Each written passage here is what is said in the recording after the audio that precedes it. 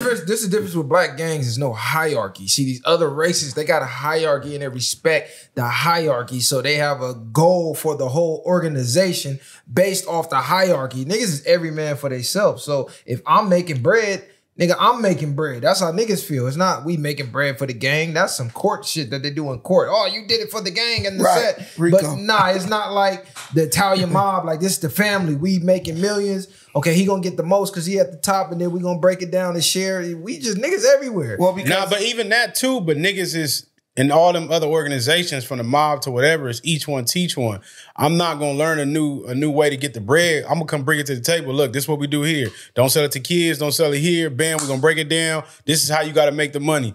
And we're not gonna do that. Nigga gonna get it and gatekeep it. Yeah, I'm on now. I figured out how to, what's the shit they doing now? I figured out how to scam, nigga. Scam. You only can come through me and that's it. Nigga, I'm never showing nobody else my hand how to do it. I mean, in my opinion, it's just like, there's a hierarchy. There's some dudes who are at the top, clearly. But it's just that those dudes, they only take care of the people who they feel close to.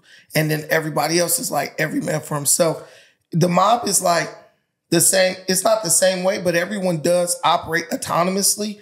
It's just that you have to meet a certain standard, right? Like, you can go do really whatever you want, but at the end of the week, you better have $2,000, $4,000 for the bosses. You can't do whatever you want. Well, what you mean? You mean far as what? The people in the organization, or the businesses that they're taxing? Like, what the mob is surrounded by people who go out and earn, right? So like, everybody at the end of the month or whatever has to come back to the bosses, and they basically have to pay money. They got a quota. Yeah, they got a quota. Yes, they have a quota, right. But they have a certain way that's designed to make that quota. You're not finna just go be robbing other Italians. You're not finna be doing certain things. You still have a structure about it. Even though they never see the Don knows the whole structure of how this is running. He knows where it's fucking up from the bottom man to the top man. The same way if you had a business if you was running a whole company and this is your company, you gonna know the ins and outs. You're gonna know where the structure is falling apart, what needs to be worked on, from the littlest man to the biggest man. And I think that's how they run their organizations. But with the Dons, the thing I think that is capitalism, right?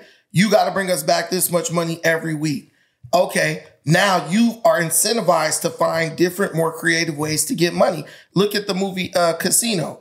Them niggas went to Vegas and started opening up casinos, and that was all in the name of like, yo, we got to come back every month with this amount of money.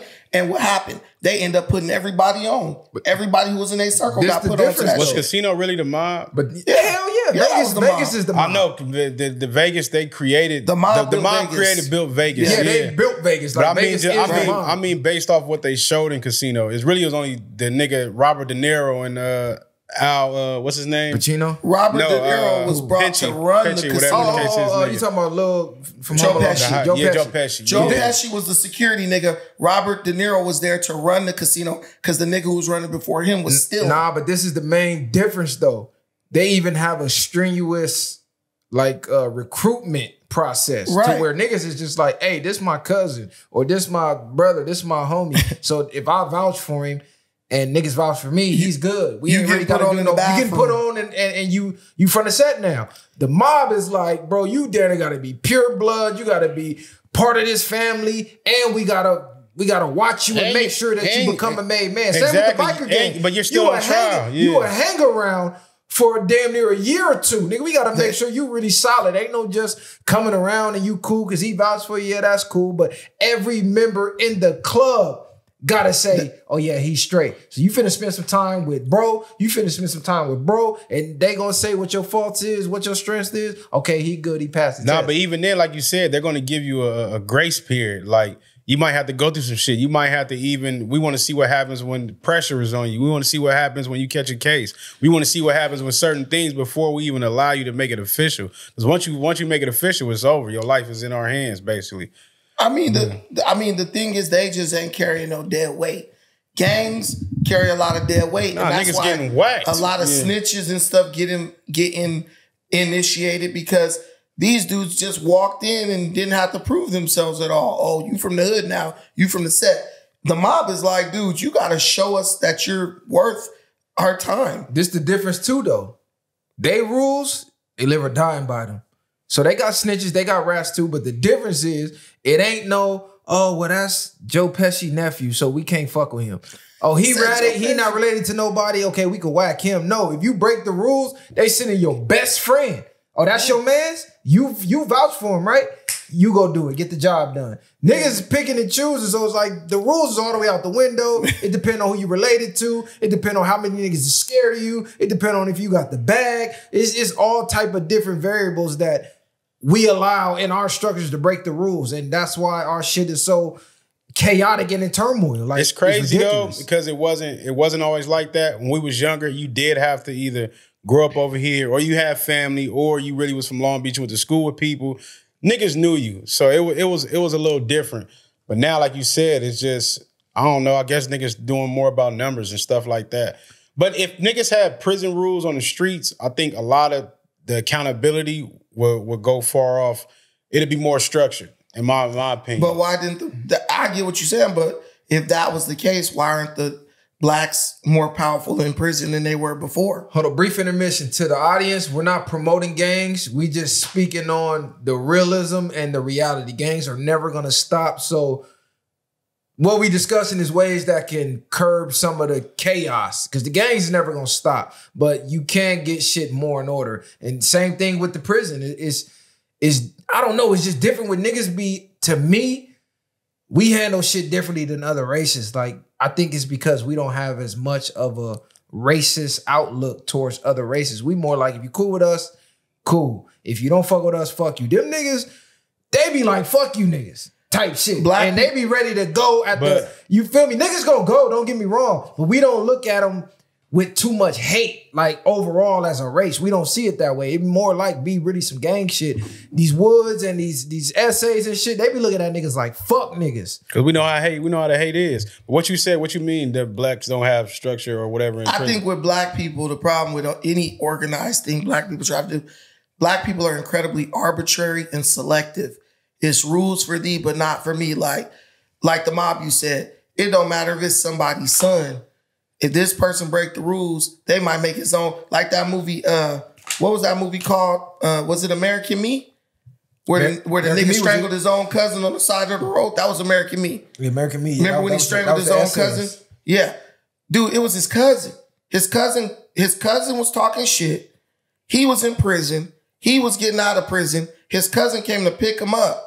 He strangled his own cousin on the side of the road because that was the hit that came down from the bosses at the top. In a fucking prison. But that's what I mean by the hierarchy. Negroes would have been like, nah, man, that's my fucking cousin. I ain't going against my cousin for you niggas. Like, you know how niggas is. But this the thing, though, because they know eventually we going to the pinta. We going to the thing. So we don't follow them instructions. But second we get in here, it's a green light on us. Yeah, nigga, exactly. You get in there, you good. Nigga, okay, this the homie, this Long Beach car. Okay, your homie's over here, your homie's over there. Ain't no green light on you for not following orders from the pen. Nah, but like, at the end of the day, who said what? Man, fuck with Cuz talk about that nigga in jail. Can't be right. At the end of the day, for them, is you or me. It don't even matter. Even if you maybe not a pen or not, they might have somebody come whack your ass. And in later times, I don't know now because a lot of them niggas took over all them fucking S&Y yards. But it's just why you I don't even know what the fucking S&Y yard is. That's the PC yard. Yeah, it's that's PC. So it's more PC. It's more PC now than mainline. Mainline is the yeah, because everybody's scared to get beat up and stabbed. They're like, nah, but I'm saying the rise in snitching and dropouts. A lot of things that I'm seeing with them other races and they people, they're tired of the hierarchy. You know what I'm saying? A lot of the times it's changing.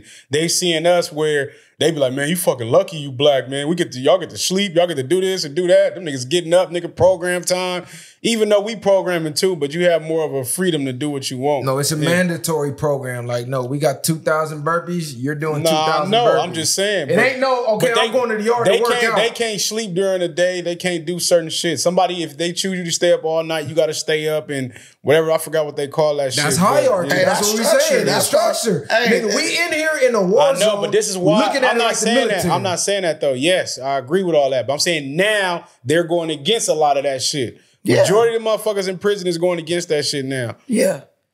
But the ones who ain't is still a huge number. Like, and when shit start going down, they gonna fall right in line with that shit. I'm gonna go against it right now, but if a riot or something jump off, they gonna be right over there. Okay, tell me where to go. It's these niggas ain't even gonna exist. They gonna be on the yard with all the punks and shit. They gonna be in PC. These niggas ain't gonna be. Yeah, but is it even possible to even curb gang violence period or gangs period. No, it's not because it's never stopped. YG just did the Power Rule Peace Walk, right? Everybody giving him shit for it, saying it was for his album rollout, it's fake, it's blah, blah, blah, which it could be. I mean, the timing of it was around his album. So, but whatever the case. Regardless why, shout out to YG for that. Regardless, he did it. I don't know. Me personally, I don't know what the walk is. I don't know about a walk, like a peace walk. I don't know. I think we need to have more like peace talks. I don't know what the walk was about and putting it on social media and shit like that. I don't know. I'm just throwing out the skepticism of how it looked from the outside looking in. To me, it looked more like a publicity stunt type of thing because niggas was still dissing in the pictures and shit like that. So it was like, who was they dissing? I mean, they was dissing the Crips. But it wasn't about Crips.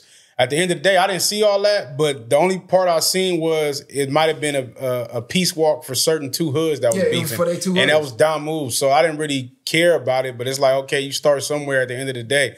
Regardless, that had nothing to do with us, at least. But man, I go to LA, I go to Compton, I don't even barely see no blood niggas nowhere. Like back in the day, you see a lot of dudes. I mean, hold on, but what do you mean you don't see blood niggas? You don't see niggas flamed up? Well, maybe that's what it is, but I don't see a lot of niggas that's like, you see niggas that's Crips all over LA, niggas from 60s, niggas from everywhere. I'm gonna keep it G. You don't really see too many people outside, period, like that. You ain't getting niggas hanging out like they used to be 10, 15, 20 deep on certain blocks unless niggas saying we meeting up here. You drive through any hood, you don't really see that much. I mean, certain sections, but unless you gang banging and you hit niggas up, like where you from, or you notice the area that you in, I mean, you gonna run into niggas, but you're not looking for niggas. So you like, I don't see niggas because I don't see red rags. Hey.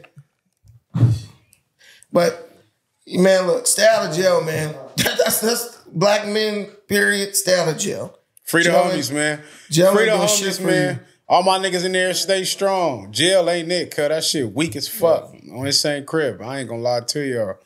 That shit is trash. I'm gonna go to jail just for a field trip. Yeah, don't go for no field trip. I ain't been in a while. Let me go see what's nigga be sitting in 18 hours of See, I can't stay in one spot for a long time. I can't afford it. Don't say what you can't do, because if you go, you're gonna have to do it. No, I've been to jail, and when I went a couple times, that was like enough for me. I was like, nah, bro. Just the processing. 18 hours just to get into the county. That shit is terrible. You sit on the bench and sliding your ass down. No. Not even that. That's the most like degrading, unhumanizing shit they could do. Yeah, you realize you don't got the biggest dick on earth no more? I see that shit. I ain't even thinking like that. This nigga crazy as hell. Hey, y'all, I don't know what the fuck this nigga been on the last couple episodes, but don't mind all that. Hey, nigga, just imagine getting stripped naked in a room full of dudes. That part alone is just gay as hell. And the best part about jail is the burrito when you get off the bus. That's the best part of jail. Nah, them the best. The burritos is fire. They fire when you coming from court. It's something about that burrito. Nigga, them burritos, because you eating peanut butter and jelly. Nigga, I'm saying them burritos hit. Listen, I got that burrito. They was like, do not eat the burrito. I used to come back tired. Niggas be like, man, get your burrito. Nigga, hell no. Nigga, them burritos. The burritos is high commodity. Nigga, the burritos is a gourmet meal. Burritos is the best shit you ever ate. Like, nigga. I'm gonna tell you one thing though. Don't drink that juice. I don't know if they switched it up. That shit has 0%. Back in 06, that juice stained the concrete and you can't get it up. Bleach, ammonia, nothing is getting that juice off the ground. Juice, so imagine what it's doing to your insides. I'm trading now. I'm trading. I was trading for my juice. Same thing with the little salami meat. Like, I don't know what that is. Nah, that's terrible. That you looking at that shit, it got different colors in it, different spot. Like, what is this? This ain't even real meat. You eat that bologna, you're going to be in the hospital. Only thing I was eating was the little cookie shit. Peanut butter and jelly, cookies and the burritos. For sure. That shit just, bro, it's like you go in the cell or the room. It's a bunch of bags of shit just laying all over the floor. Niggas walking and pick it up and start eating it. Oatmeal, I'm like, are we dogs? Oatmeal, Zuzus, and Wham Whams. Especially if you're in there working out. I'm going to give y'all the secret sauce. Use the peanut butter on the same crib. Mix all that up. You're going to get out right.